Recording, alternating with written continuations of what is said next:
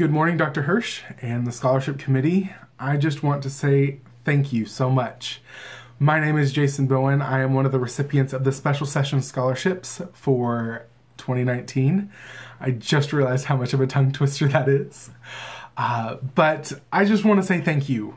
It means the world to me because I have recently made a transition in my career choices to become a librarian, and it's not where I thought I would be, but I'm excited for it. I've recently started working at a university library, mostly at the reference desk.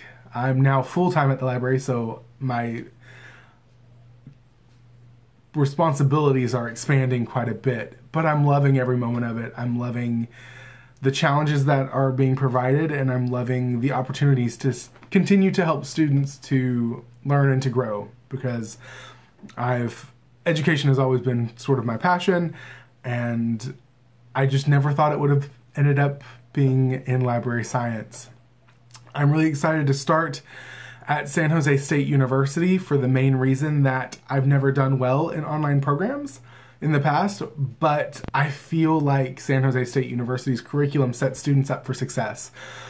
Between what I saw in the introductory open house type sessions on Zoom, the students still seem to have a sense of community that I have never seen in online classes before.